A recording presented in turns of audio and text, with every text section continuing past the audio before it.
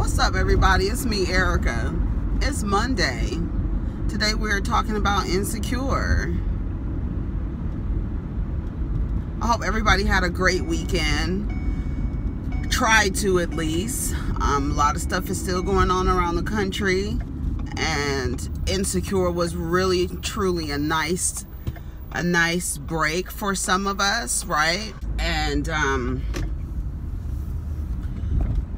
so it was nice to watch Insecure, because the news feed, the timeline, the whatever you want to call it, is just full of everything, right? And it's a lot. So we want to make sure that you all are the same way that, you know, we were with the corona. It's the same thing. You want to make sure that you are limiting your what you're ingesting, also what you're sharing. Be mindful. I don't think that anyone is going to miss any news. I mean, unless you think it's like super duper important, be mindful of sending images of things, because for some people can handle all of this stuff. Some people can't. Some people who are sensitive have to, you know, kind of see what's going on and then retreat a little bit. So be mindful of sending people stuff too. Like I said, I don't think there's anything that anyone hasn't seen, and they may not want to see it, so just be mindful of that. Last night, Insecure was a really good episode. I can't remember who directed it, but it was when I tell you, the thing that stood out to me the most about the episode was how it was shot. Especially the scene with Issa and Lawrence at dinner, and how it was like shot where they were getting like over his shoulder, over her shoulder, directly in her face, directly in his face, so you could see nothing but him or her talking. And then they had one angle of Issa from like this way, like diagonal, and it was like coming down on her face, and then through. It was like almost as though, I don't know, we were like in on their conversation. And then there was this one shot of both Issa and Lawrence where it was very, very slow, and I was like, is my TV tripping? And it was like very, very, very slow, panning over to Issa and then closing in on her face. Whoever directed it, it was beautifully shot. And you know how, I don't know what it is, but you know how last week I was saying like all of the scenes with Andrew and Molly were very awkward to me. And I don't know, the scene with Issa, the sex scene with Issa and Lawrence was so beautifully shot, even though I did not want that to happen, okay? I did not want that to happen, but it was beautifully shot. It was really shot well. Just the whole episode. So whoever directed the episode, shout out to you, because it was really, I didn't take any notes, y'all. I'm just gonna go by my tweets last night. So they start off where they left off, you know, like showing you what happened from last week, and then Issa meeting Lawrence for dinner or drinks, meeting him for drinks. And as soon as she walks in, let me tell you something. The one thing about Insecure I'll tell y'all that I love is, like, you can't look down for a second or you will miss a text message.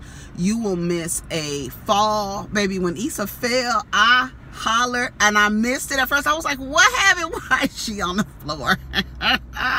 I looked down, baby. I saw when she walked in, and I blinked, honey, and Issa was on the floor. I hollered. And that's what I was like with the sex scene. I was like, please, please, please. Even though I didn't want the characters, Issa and Lawrence, I don't want them to be together. I didn't want that to happen. I guess this episode is for the people who need closure in relationships, right? There are some people who are like, all right, see you, deuces, see you when I see you. And there are some people who need closure in relationships, and this episode was for the people who need closure. A lot of people needed to see Issa and Lawrence close that up, you know, especially the way it was like very awkward for all of the, you know, for them to come together, always on eggshells, you know, trying to figure out. I love the fact that they were being honest and forthright with each other. And even though, like, even when she was saying how she didn't want to come home sometimes, she didn't feel like she was wanted.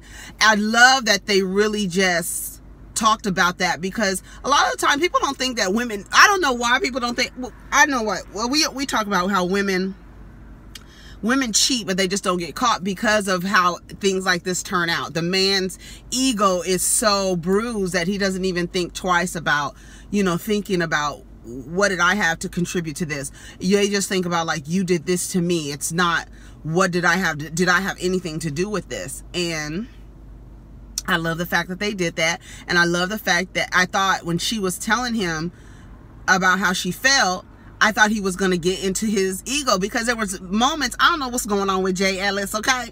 But there was moments where he was like smirking and laughing and stuff. And I was like, what is so funny? I need to know what's so funny. Because when he got the text from Condoleezza, when Issa went into the restroom, he started smiling afterwards. And I was like, what is he smiling about? What is Lawrence laughing about? I want to know.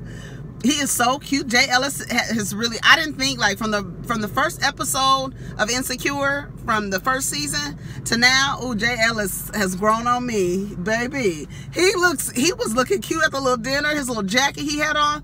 Baby, let me get to my thing. So anyway, so they sitting down, they're talking or whatever. It's too loud in the place. People are, you know, pushing them and stuff like that. So they like, you know, let's go someplace else. Let's go someplace else.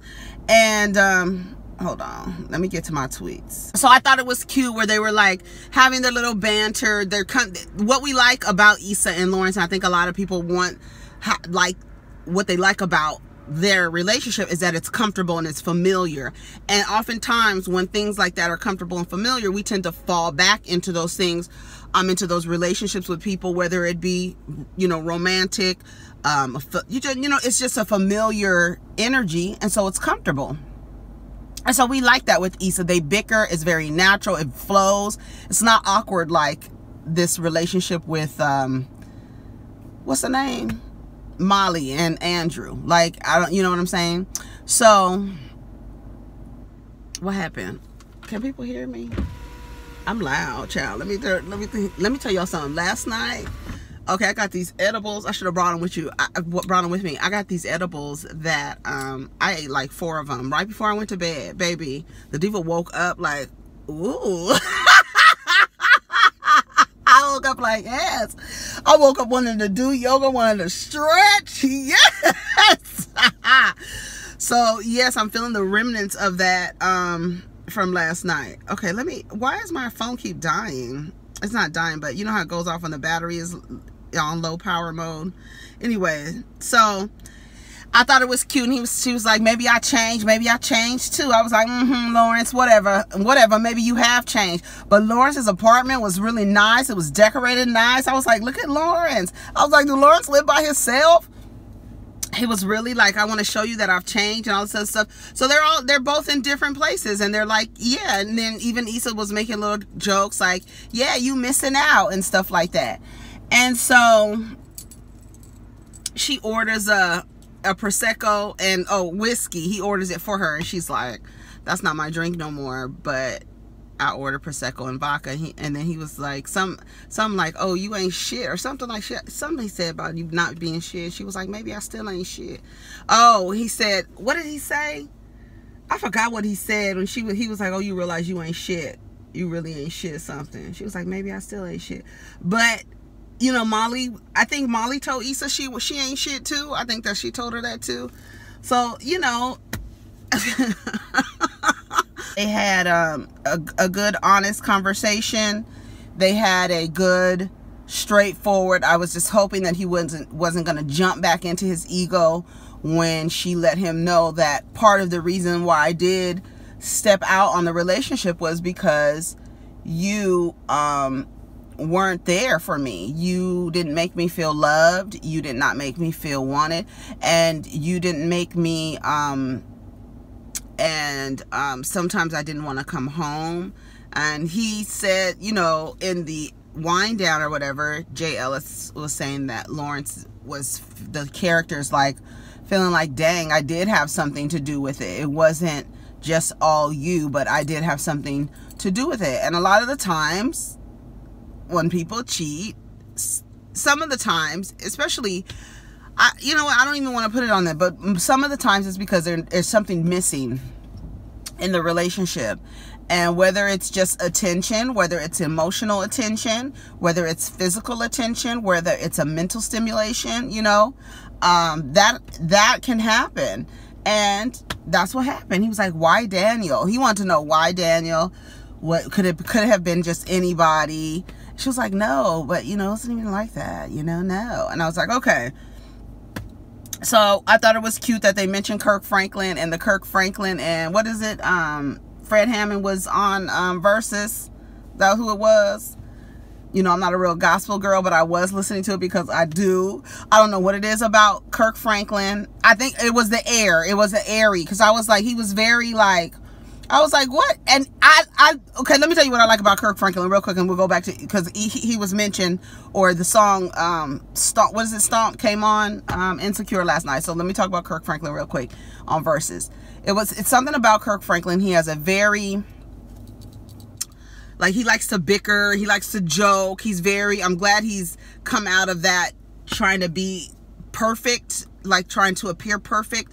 I like that about his personality, where he kind of like bickers with people, and he has good comedic timing. And I was like, I thought, is he a Libra? But it turns out he's an Aquarius. Because I was like, it's a lot of like, he has a lot of good, like, he's good with timing, and he's good to watch. He's entertaining. He's good to watch. He has an energy that calls people to him. Kirk Franklin, his little cell. Remember when at the Hoodie Awards, when it was what's his name, Mr. Brown, is that his name, and Lavelle Crawford and Kirk Franklin, remember they was all going back and forth? Oh my God. I was like, that is like, when they was going back and forth, that was the funniest thing ever. I can't remember the man's name who plays Mr. Brown, but y'all know who I'm talking about. Y'all, I'm sure y'all put it in the comments. Anyways, back to Issa and Lawrence. Anyways, yeah, I said whoever directed the episode, the slow panning shots going in, closing in on their faces was beautiful. They went to an art walk afterwards. They didn't want the night to end. You know, I was like, okay, Issa. They didn't want the night to end. It was cute. It was a vibe. It was very, like, very familiar. It was very, and it's like, you know, after you've been with somebody and then you come back to one another after, you know, changing frequencies, and it's like it's a new vibe. It's a new feeling. But to me, I feel like it wasn't their confessions to each other about, you know, feeling, I'm happy with you. I didn't want to, you know, leave. I didn't want the relationship to end. I wanted to come home, but, you know, my ego and all this other stuff, all of these confessions that they were making, honey, they should have played Usher. That would have been funny. I was really hoping there was no comedy or no comedic break in the sex scene. And thank you. I was like, please, I don't want nothing funny to happen, because this is it's beautifully shot. Like I said, even though I did not, I was like, no, Issa, no. But Issa wanted it. She wanted Lawrence. They wanted closure. That's what they wanted, and that's what happens. And I don't know how that's gonna happen. He mentioned Condola. He mentioned Condola. You know, he's very honest about that. I don't know where it's going. She was wanting to meet up with him. Honey, he left Condoleezza standing, honey. Issa was like, I'm not ready to leave. You know, dropping the Uber off. She ordered all this food. It was cute. It was a very cute episode. It was really for the audience who wants Lawrence and Issa back together. It wasn't for me. But whoever directed it, that was for me. That all was for me. Baby, when they at the art walk, did anybody get to see the piece of art that Lawrence bought? I didn't get to see it anywhere. I need to go back and watch the episode. They were both looking at it. The next thing you know, it was wrapped up, and we didn't get to see. They put it down, and they got to screwing. So I don't know what the piece of art is or what's going on. Y'all let me know if y'all saw it. They run into TSA Bay, honey, and it was so funny, and it was so real, and it was so ignorant, and it was just hilarious. And it was like, well, how do you know Issa? And I love the fact that Issa and Lawrence have they're friends, like they're friends, like it's a very, like, yeah, we have sex with each other and we like each other like that, but we're friends and we can joke and we can still have these jokes and it not be, I don't know, I like relationships like that where you are friends with the person that you are screwing. I love that. I love it. Like, we are homies and we're cracking jokes and stuff like that. So when TSA Bay hit the corner, Lawrence was like, wait a minute. Lawrence was like, so how do you know her? He was like, yeah, we used to get down or whatever. He was very honest. I was here for it. Even the girl was like, the girl he was with was like, what? He was like, what? She was like, yeah. So they was laughing back and forth. So when he saw Issa, he had a brat, brat, like that. And Issa was like, oh my God. Baby, when he walked away, Lawrence, he was like, baby, that is all I needed. Baby, that is all I needed. That was so funny to me. And then all of a sudden, Lawrence was like, all right then, well, I had a great night. And he kissed Issa on the cheek and walked away. I was like, what's wrong with Lawrence? Baby, when Lawrence hit that cornerback and was like, brah, brah, baby, I say, Jay Ellis's ass is so stupid. Because it was like, I saw Lawrence, but I saw Jay Ellis and all of that. Like that, whose idea was that? Who wrote that? But Natasha Rothwell, shout out to her. She wrote the episode. It was beautiful. Whoever directed it, beautiful. Shout out. I can't get over the direction. Anyway, yeah, they went to the art walk. It was beautiful. And then Lawrence was living by himself. And then, yeah, they started screwing, whatever. It was really a beautiful, I was really like, the whole episode, I was really impressed by the episode, the way it was shot. It was visually pleasing to me. The song at the end is called Out of Your League by Blood Orange and Steve Lacy, which was really good to me. I loved it. I really loved it. It was a really good episode. I'm glad they were honest with each other. I'm glad they were, you know, he's going to San Francisco. I don't know if he got a job in San Francisco. He's going to be going back and forth. They weren't really clear. She walked home. I don't know what kind of shoes she had on. She was walking in them shoes. I was like, what kind of shoes does Issa got on? But I love the shots, looking at LA. That's one of the reasons why I really, really, really love Insecure. But, yeah, overall, it was, like I said, to me, it was the best episode. It was the best episode. Even though y'all wanted Issa and Lawrence to be screwing and stuff, I didn't want that. I did not want that. Why don't I want Issa and Lawrence? Because they need to move forward. They can be friends. We could do friends. We could do friends. I don't think that Condoleezza's gonna like that they were screwing. I don't think that, because he went back and got closure during the breakup. That's not cool. That is not cool. That is not, we're on a break. So now he was free and clear to screw Issa. You know, and the fact that he was about to let Issa leave, you a sucker. You still a sucker, Lawrence. Why you didn't tell her? You know you wanted her to stay. Why did she have to be the one to be the fucking aggressor in that? Why did she have to assert herself to stay? Honey, I would have left. Girl, no, you better ask me to stay. You don't want me to stay, I'm not staying. And then she didn't want to leave. Like Ray said in Wind Down, she was thinking like Issa's like if I leave, he might go to Condoleezza's house. When he gets to Condoleezza's house, they might re-spark something and I might miss out on this closure. That's all that was closure. That was for y'all. This episode was for y'all. Anyways, y'all, take care of each other. You know, be mindful of the images and the videos that you ingest. Just be mindful of that. If you can, you know, don't feel guilty about not being out there. That is for, you know, we all have our role in this. Everybody does different things differently.